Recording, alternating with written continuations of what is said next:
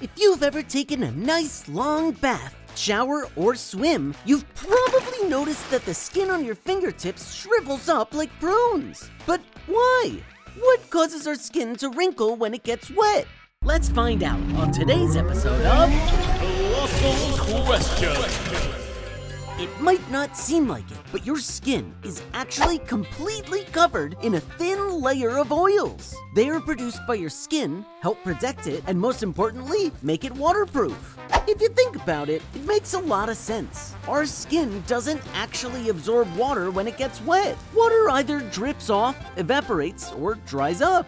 The wrinkly problem comes when you spend a little too much time in the water. You see, water slowly washes the special oils off of your skin, leaving your skin not so waterproof. Now that the oil is gone, the water can start absorbing into your skin, causing that wicked wrinkle. Okay, so that's why your skin wrinkles if you're in water long enough, but it still leaves one question.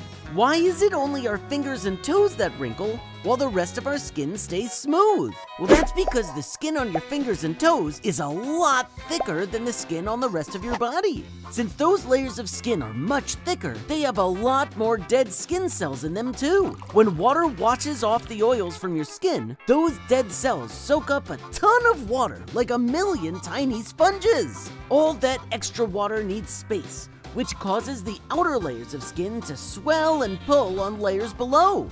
But those layers underneath don't have dead skin cells, so they don't swell. The combination of the swelling outer skin and the pulling of deeper layers is what causes the ripple effect we call wrinkles or pruny fingers. So no need to freak out next time you pencil dive into a pool or spend an afternoon in the surf and your fingertips shrivel up like prunes. And now you know why your skin wrinkles in water. Comment below if you have a question you'd like to know the answer to. And remember to subscribe for more episodes of Colossal Questions. Only on DreamWorks TV.